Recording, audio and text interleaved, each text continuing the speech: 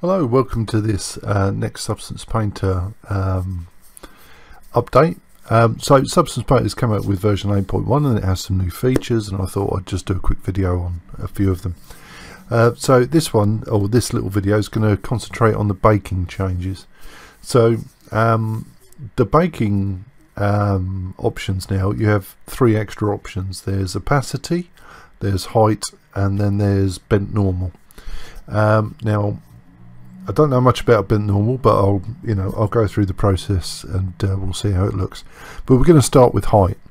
So I've got a mesh here in Modo, which I've kind of displaced around quite a lot, and then I've got this flat plane of considerably lower polygon, sort of 10 by 10, and this one is basically huge. But what I want to do is create a height map which will turn this plane into something that looks far more like that. And I've done it in Modo already, not Modo, sorry, Substance.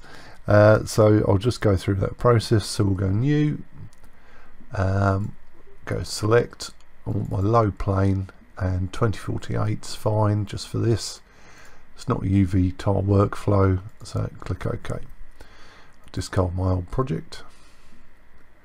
And there we go. So now when we go to bake maps, we get all sorts of things down here.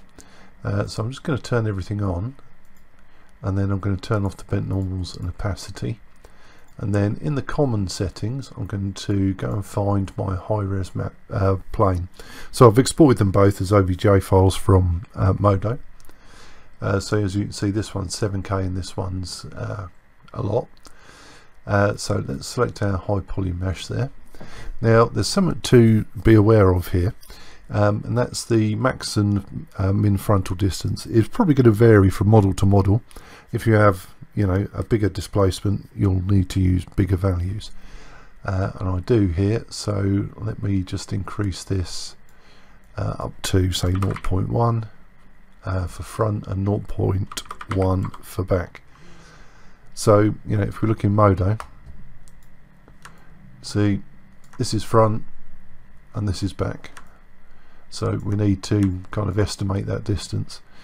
I could probably calculate it if I was really bothered about it, but I'm just going to use this for now. So we'll bake those textures. I'm baking them all because I want to see what it looks like as a whole. But if we rebake, we'll have a look. Now you can see that nothing has actually happened with the height, and it might be a setting I've got, but I don't know just now, but I can get over it by cheating. So if I create a new fill layer now and press Alt and height just to isolate the height channel, and go to my projects library, so if you see all libraries, just change that to projects. In textures, it's got all of our baked maps here. So if I grab this height map and drag and drop that into there, whoops, that's not the right one, and drag and drop it into the height slot, you'll see something happens, but not a lot. And that's because we need to go to our shader settings, onto our displacement settings here, and we need to give it some height. So let's try 0.1. 0.1, there we go. And to make it look nicer, because currently it's at subdivision level 1, so there's not much geometry in it at all, I can start to increase my subdivision count really until it stops changing. So as you can see, as I go sort of further up, you see minor changes, and then eventually it stops changing. So that will give us that. So this now should look very much like our original plane. There might be some differences in it. It might be that I need to adjust my baking, but it should look pretty much like this. It's going to be hard to tell now. There we go. Let's get to that angle. Whoops, not that angle. And I'll hide my low plane.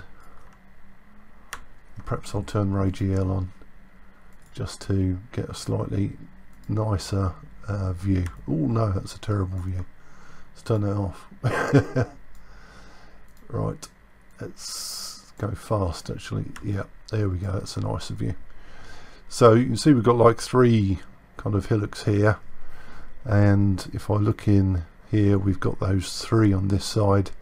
So it's a little lumpier, and I could probably do with you know, changing my height. Let's have a look and see what it looks like. So under the channels, bake channels, that's what my height looks like.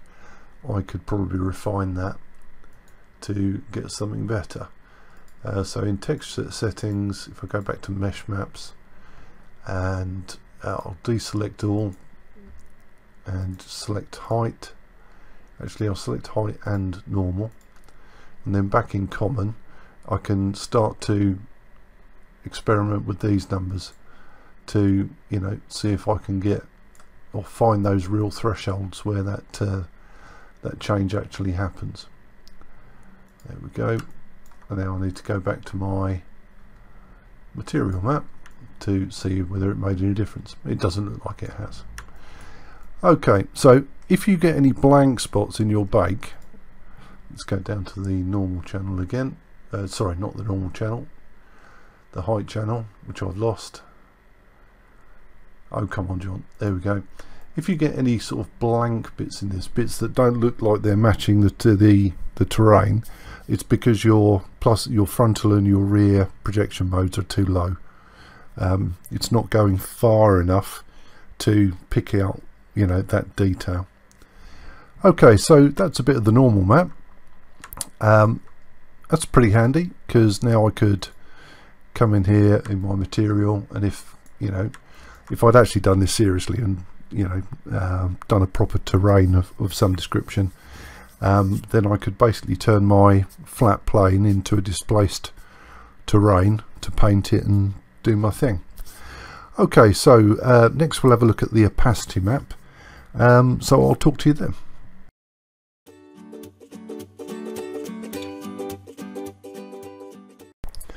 Okay, so for the opacity map I've made a very simple example.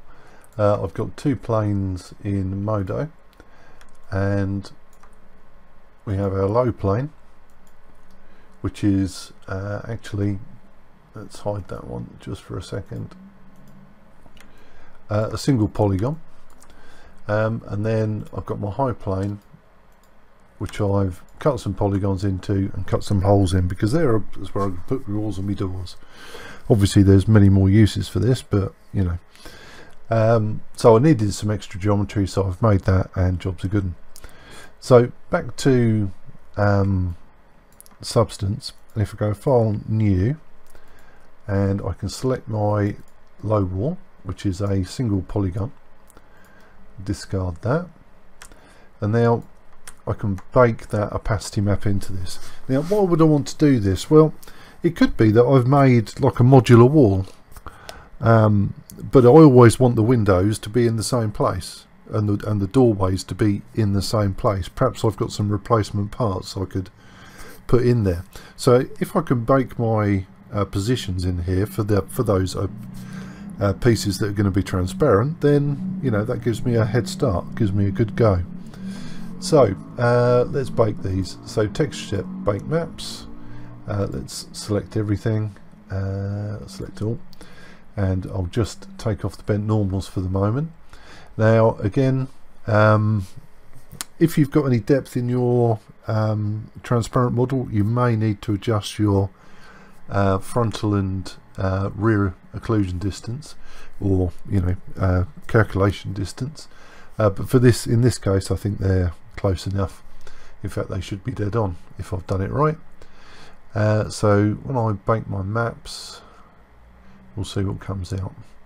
A lot of nothing so far. And okay, so now I can go and have a look at my opacity map, and nothing's happened. And do we know why nothing's happened? Because I'm an idiot. I didn't add my high def mesh, did I? Silly man. So let's just redo that, and you can see now that those holes are actually being projected. Okay, so let's go to our material. There we go, and it's showing the positions of those transparent bits on the high mesh, but it's not actually doing anything with them. If I want to include them into my stack here. I can add a layer. If I press Alt and Opacity, I can filter for my project maps and then find it, drag and drop it in, and there we go. Now we can see through them. So now I could go through, make 3 or 4 different, texture types for this wall, and I could project them all onto that single polygon instead of having all of those, extra polygons in to define the position of the wall, of the doorway and the window. I hope that makes sense. It does in my mind, but sometimes things that make sense in my mind don't make sense to anybody else. Okay, we'll have a quick look at the bent normals next, so I shall talk to you then.